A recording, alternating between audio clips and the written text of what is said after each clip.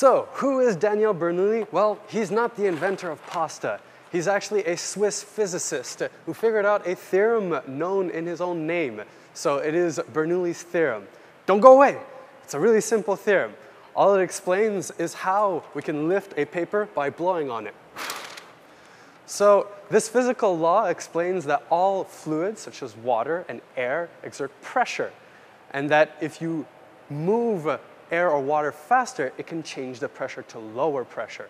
So this can effectively move things by the difference in pressure, like you can see here. It's also the reason why airplanes actually lift off. So as we can see here, the airplane wing has a curved shape over here. So air that passes over the wing goes a longer distance than air that passes under the wing. This will make it go faster, thus have lower pressure, and the difference of pressure will literally lift the plane in the air. Bernoulli also tells us that we can trap a ball in midair with a strong air current. The air moving around the ball makes a low pressure zone all around it, which imprisons it at that very location.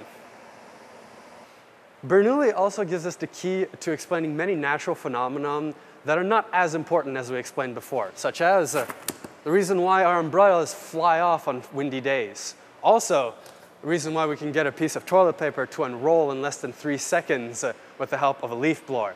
Unfortunately, Bernoulli never had leaf blowers nor toilet paper at the time because they didn't exist. He never had the chance to do that experiment.